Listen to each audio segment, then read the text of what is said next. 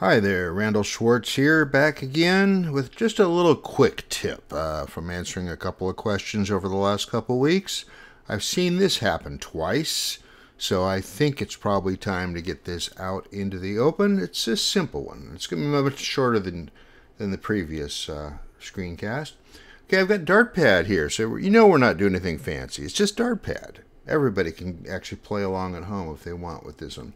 Okay.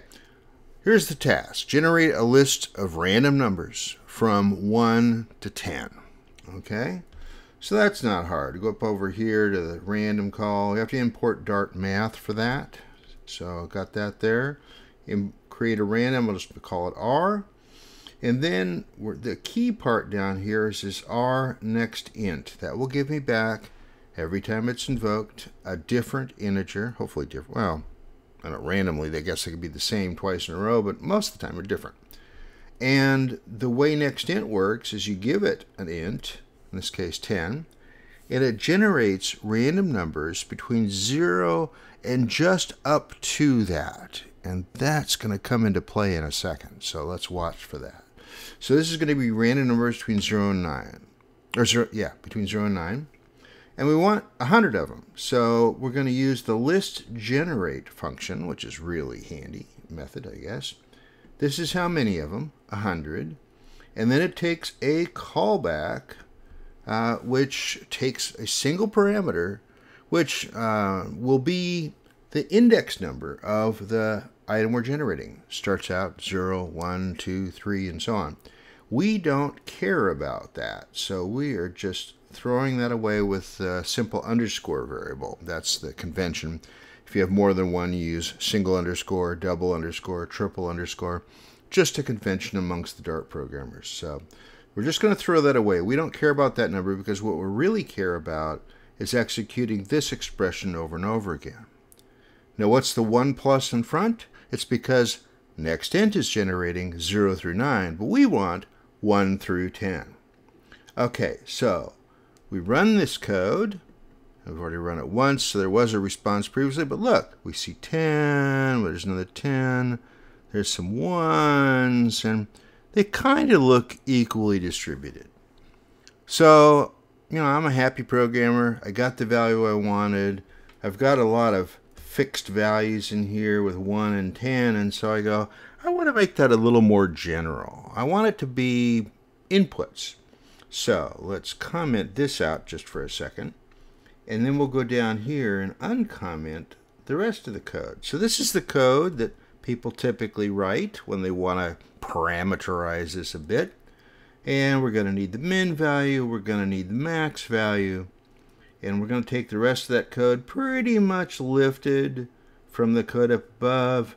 And so we have min here, which is corresponding to the 1 here.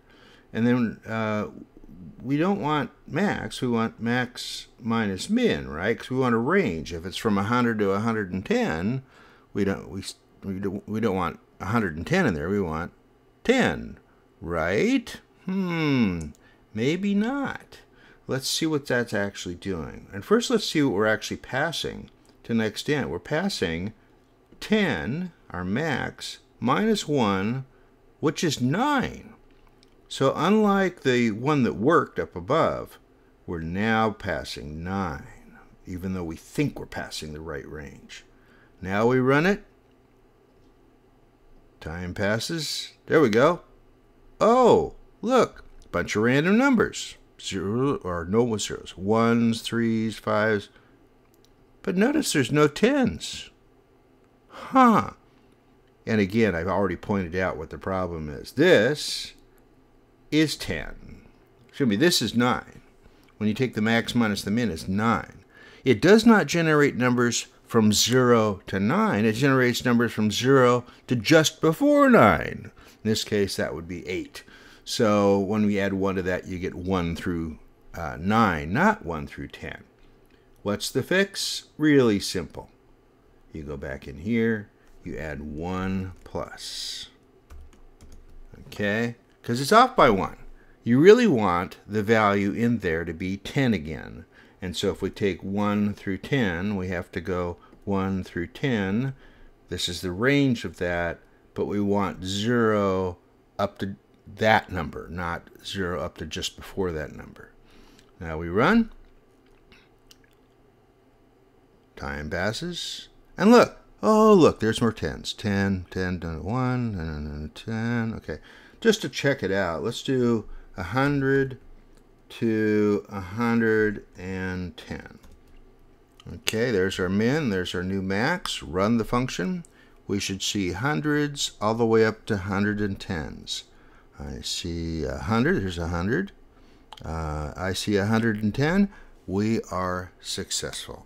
Simple trick. Gotta be able to add 1 to that range because nextInt is 0 to just before that number when you're doing the ints. Subscribe to my channel. Everybody says that. I figure I'll say that too.